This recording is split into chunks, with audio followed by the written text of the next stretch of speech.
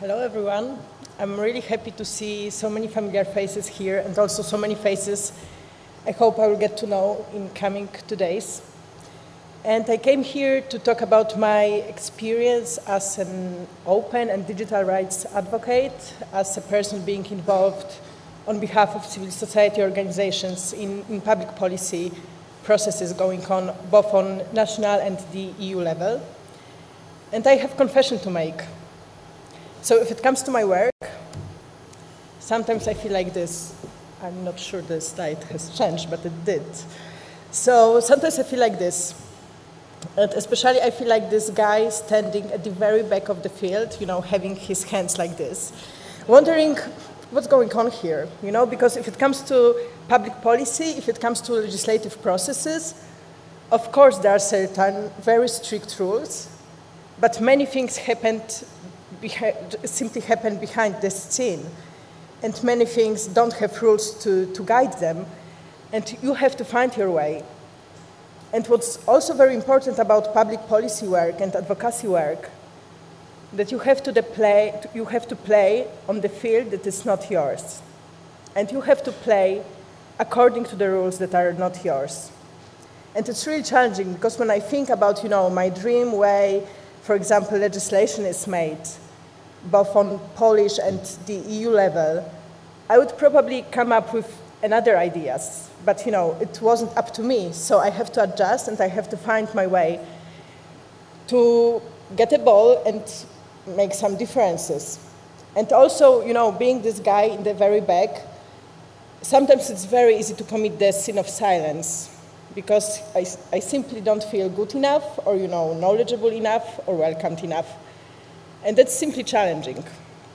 So I came here to share this experience with you, because for last almost 3 years, I and my dear friends here in this room, mostly from Communia Association, that I want really to acknowledge here, but also other people from CC movement, we have been involved in ongoing, let's say, finished on EU level copyright reform. The reform that we all expected to be, game changer. The reform that we all expected to create future-proof, innovative, open copyright. And we advocated for copyright that would support and take into account needs of society, needs of human-centric technology, needs for people to get access to knowledge, to education, simply to strengthen the equality.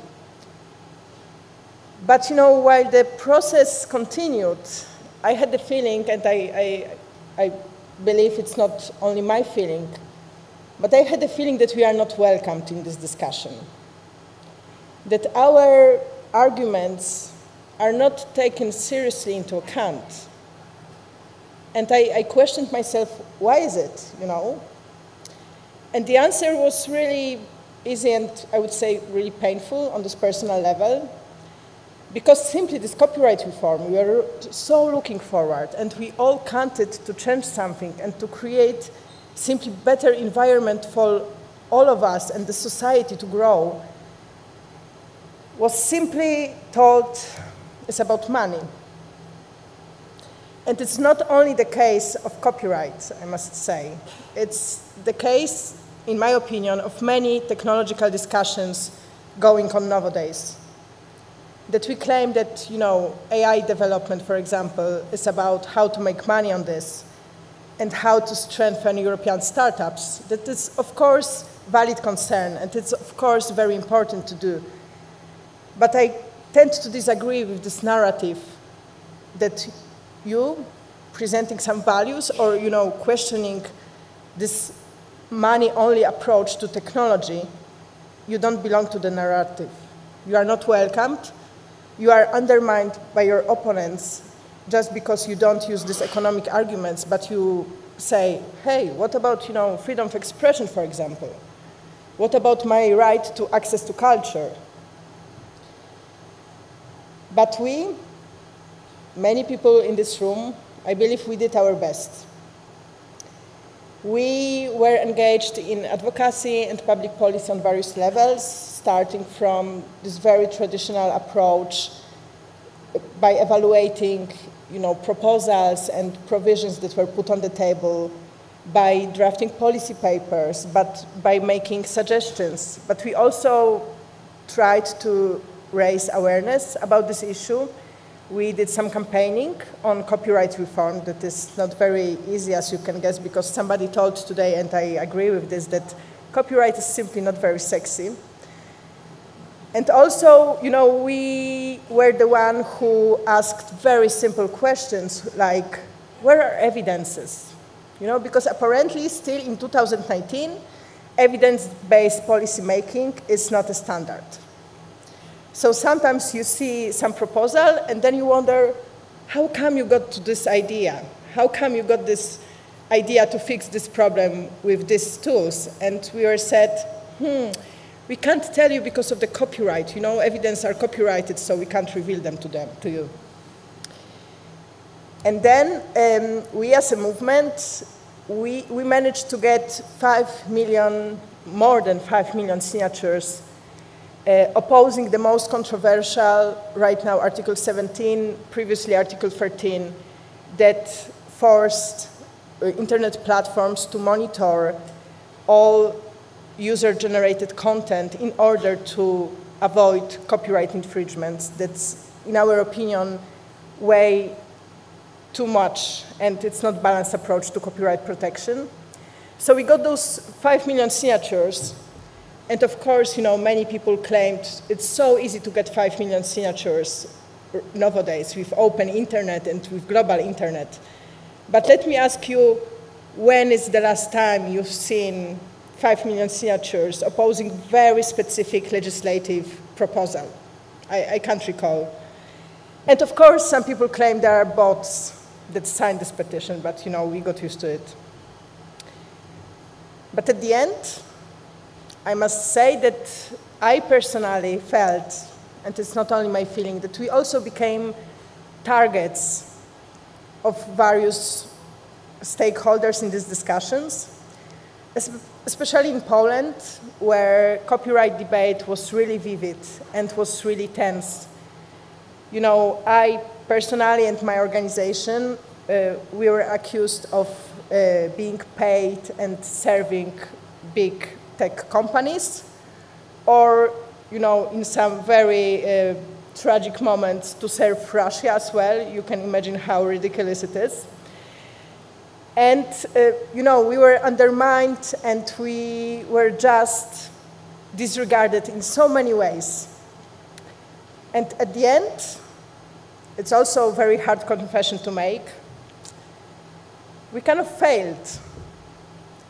The directive we got is not future-proof.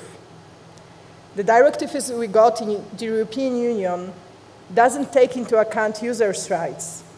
The directive we got doesn't strengthen access to knowledge and culture.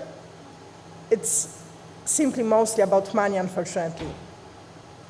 But still, I believe that from every failure in our life, we can, learn something. So for the last few weeks, I have been thinking, what are lessons learned for myself from this experience, from this more than 2.5 years engagement of mine in this reform, and also of us as a movement. And I came up with 3 lessons I want to share with you, and it's not only about copyright reform, but it's, broadly speaking, more about technology debate nowadays we have. So first of all, I really believe that basic question matters, because nobody tends to ask them anymore. We discuss blockchain and artificial intelligence, and there are those very smart people asking questions on how to solve this very technical, detailed thing. And then nobody wonder and nobody question how this technology or how this implementation of the technology will affect society. Or, how this copyright will affect our freedom of expression online, for example. I believe these are very simple questions, but nobody but us, civil society and people in this room, tend to ask them anymore. And please never believe these corporate narratives that tend to convince you that, you can only ask questions if you know right answers. I really don't believe in it. It's really the value in just asking questions and waiting for other people to reflect and to answer them. The second lesson is, and it's very important for me as well, is that we all in this room and we all in our community, we have a role to play shaping technology and shaping the public policy on technology, on openness, on access to knowledge and education. And really, I believe it doesn't matter that you don't understand how artificial intelligence works. I simply believe technology is so present in our life. It affects every single aspect of our lives nowadays, how we learn, how we communicate with people, what relations we have, how we vote, what political decision we make. That no matter what your background is, if you are a political scientist, if you are a philosopher, if you are a person into agriculture, you have something to say in this discussion. And don't be afraid to say so and to show your perspective on technology, on openness, on free knowledge as well. And the third lesson is that damage control is important. And I know that in the world that, success-oriented narratives are the ones that are valued the most, this is not something very rewarding. Because with damage control, you just stop things from happening. There is nothing you can be very proud of. But still, if it comes to the reform, I've just participated with my friends and colleagues.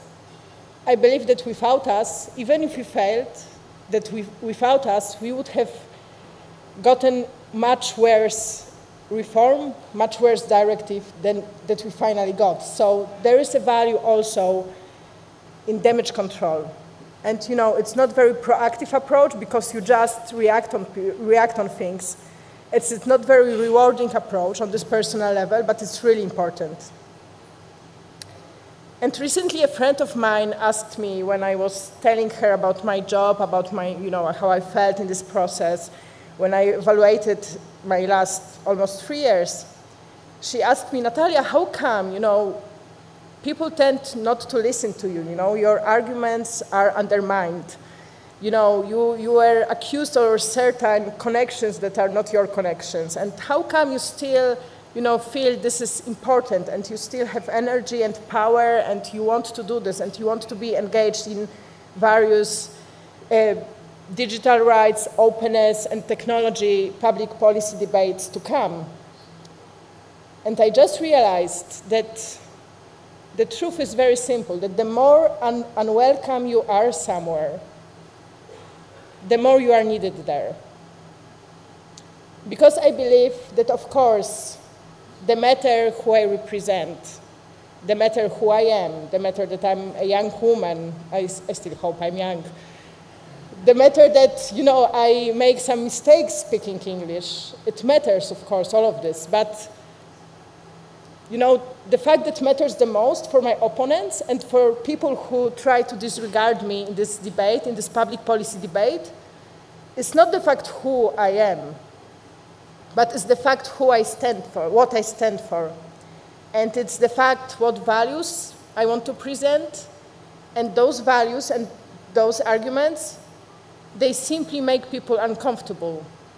They simply make people to question their approach to things that usually is very straightforward, aim-oriented approach. But then you come and you say, hey, what about access to knowledge? What about freedom of expression? Don't be afraid to raise those very big words in the debates you are participating in. And of course, I'm not the very first one who came up with this idea that the more unwelcome you are, the more important it is for you to be there. So I will leave you with the words of the first Congresswoman of color. And she said that if they don't give you a seat at the table, bring a folding chair for yourself, simply.